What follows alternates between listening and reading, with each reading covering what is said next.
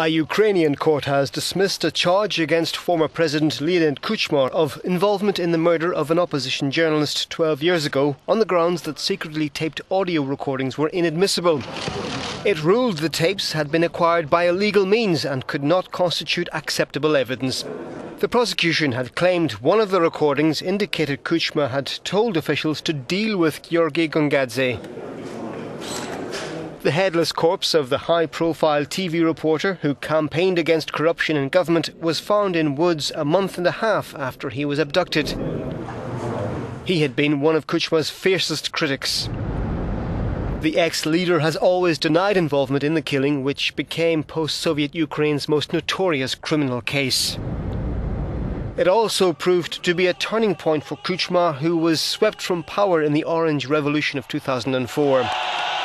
The popular revolt was fuelled by anger over economic hardship and corruption among the elite.